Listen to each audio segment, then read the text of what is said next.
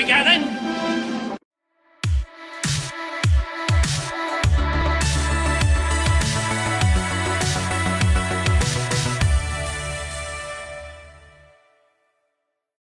Hello guys, welcome back to Cassette Confessions. In this video we're looking at Toybox 4 from 1998. First round of 98, fair enough. And we start with Toybox, number 4. Volume 4.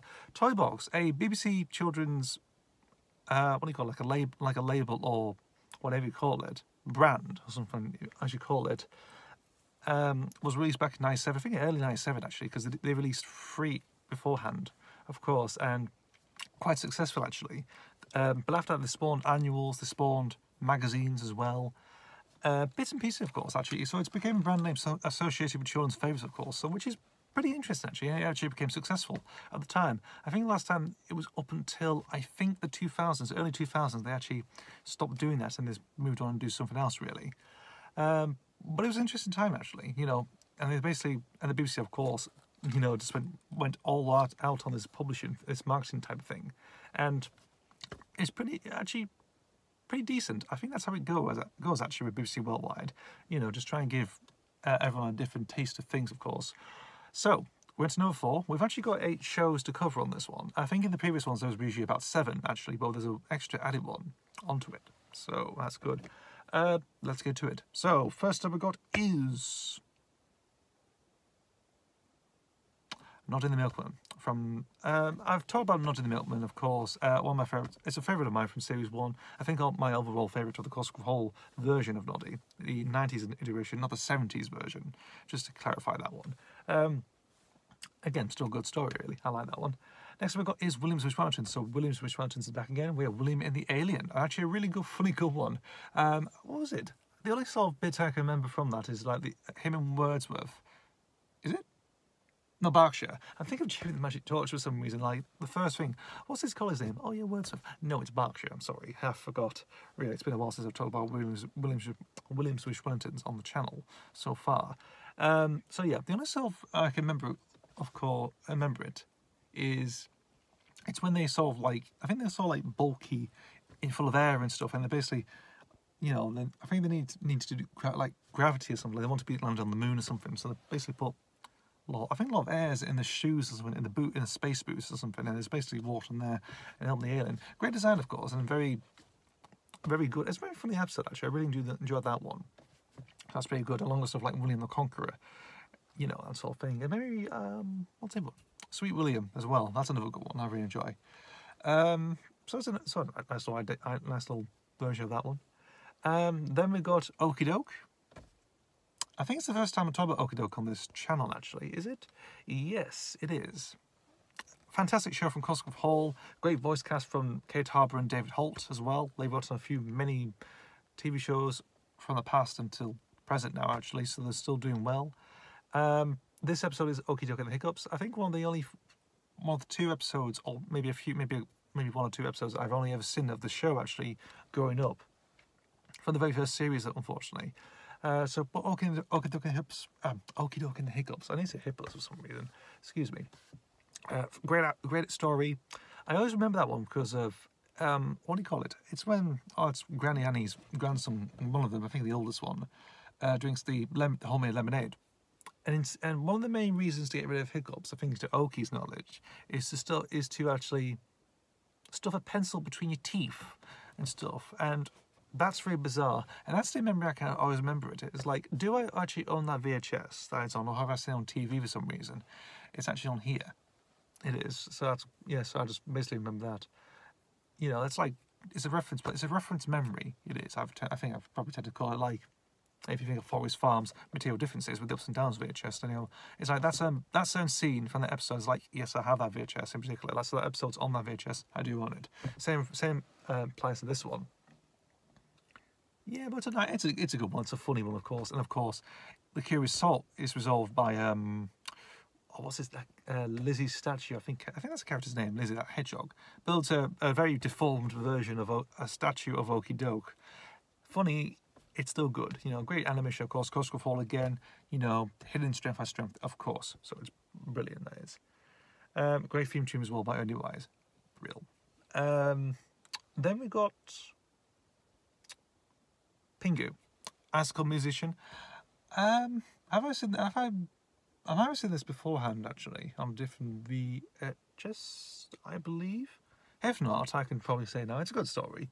You know, just like, you know, banging icicles around with some, you know, again, just trying to light different chimes and stuff. It's a nice little one actually, to be honest. All I can remember just watch it really, to be honest. But it's a good one, decent one. I don't know if it actually came. It might have came from later. I don't know. Maybe. I don't know. Might do some research. But here at the moment, which is a decent story. It is. Then we've got Spider. Spider makes another return, of course. This is Hedgehog Hunt. Can't remember much about this one, unfortunately. But again, just more songs really about, you know. I think just do a search of hedgehogs really, to be honest. Actually, or having one in the middle of the night. I don't know. Really, that one just doesn't spring to our memory, unfortunately. First one does, unfortunately. Well, it does actually. Yeah. Why I say unfortunately? Still good.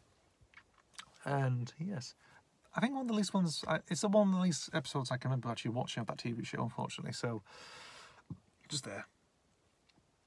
Really, and then we got what we got. So we've got Noddy, Will Switch Wellingtons, Okie Doke, Pingu, Spider, Little Polar Bear. I can sort of remember this one, of course. I think is it or is it the egg? Am I thinking of? I can probably remember. I might remember it maybe slightly. I think maybe a little vague memory. I think it's just a title sequence on this VHS. I can still remember. But it's a bit vague. Some of these shows can be quite vague to me, unfortunately. Yeah. But it's decent, of course. Brilliant animation from a different country, but it's decent enough. Nicely done. It is. Yes, I think so. Can't remember much about it, unfortunately. It's like Hedgehog with Spider. Can't remember much about it, unfortunately. You know, whereas the other ones I can actually distinctly remember, of course. And then we've got Postman Pat. Now, Postman Pat never appeared on the first 3 at the time, you know, because I mentioned there's only 7. This is so he was basically included in the later ones at the time. So this stuff like, what's that one? Christmas Collection, the Animals 101, and some new one as well that came out in 2001, I think, probably. I think from 2001 that's all finished actually. So, but it basically was a bit of a late edition really. But he was included on all merchandise and everything else. He just for video releases for the first 3, it was included. I think at the time, of course, they were busy releasing the Series 2 VHSs at the time. So obviously it was included. So this episode is Difficult Day. Came from Postman Pat 3 originally. That's where it originally came from. And a few other bits and pieces VHSs, of course. So it's an early one from 81. This is from the very first series. It is good. It's another favourite of mine. I think people always regard this as their favourite episode. Of course, Pat, you know, just causing chaos when he's late for work and he feels like having a hard time, really spraining his wrist and everything else, causing, you know, just sorts of stuff, really. You know, just like going from one blunder to another. It's a great story. I do like that one. So it's probably one of my favourites from series 1. It is.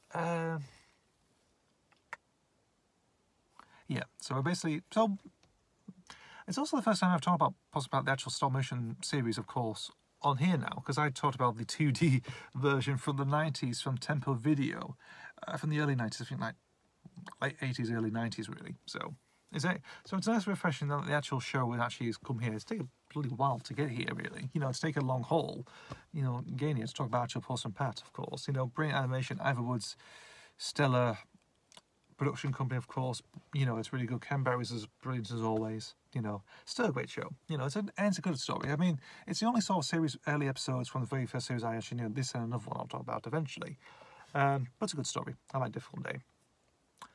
And we finish off with Fireman Sam, Brass Band. Nothing much to say, really. Brass Band's a good story. You know, it comes from All on a Good Cause, which I talked about way back. I think that came back in 91. This is, so 7 years ago that came out. So it's still a good one. I do enjoy that one. You know, it's a good episode. You know, and that's it, really. Toybox 4. It's a great one, actually. It's a great collection. I think only in terms of BBC compilations, this is another great one. There is another one I'm going to talk about that is actually 10 times, well, it actually stands out better, it does, really. I think because what's on it, and I have strong memories of it. You know, there's bits and pieces that I still strongly remember on it. So yes, but it's a good one. I still remember it. Cover-wise, it's actually it's an orange. It is. If you look online, it's sort of like a pinkish one, but it's not tied. It's not really like that. I think because of a photo mishap or something, it's sort of gone pinkish. Yeah. So if you look on my thumbnail, it is the pinkish version. Whereas in actual fact, it's sort of an orangey, goldish, orangey type colour, very much. And on the spine, of course, you have Fireman Sam and Noddy, of course. Whereas I think like in the previous ones, you have Okie Doke and all the rest, really. But I think it's also the what do you call it? The first time to use the BBC one from '97 till whenever, really. You know, that sort of like wavy, you know, the sort of like the gentle, soothing, wavy version, of course, that they used. Indeed. I've got nothing else to say, unfortunately, and that's about it, really. I've been talking about Toybox 4 from 1998. It's a great compilation.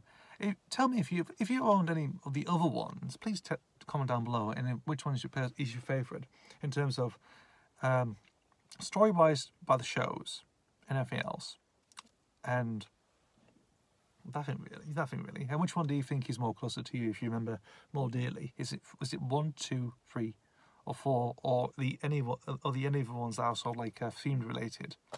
Please comment down below about that. Anyway, guys, thank you for watching. As always, see you for the next video, and goodbye.